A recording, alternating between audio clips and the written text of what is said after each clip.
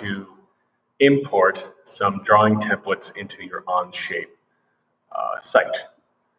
As you see here, we have one page with some templates that I have whipped up, and you can import these into OnShape. First thing you're going to do is you're going to click on the templates and download them, just like you would any other file, just like this. I'm going to do this for both of them. One of them is metric and the other is ANSI. ANSI is the American standard, so inches. Once you have downloaded those two files, they should be in your downloads folder. You're going to go to the GUI OnShape page. I have linked that on the unit as well, the module. Click on this.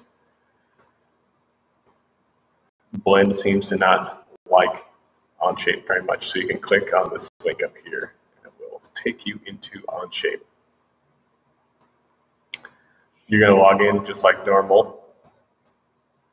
You will click on the documents because you want to be in your documents section.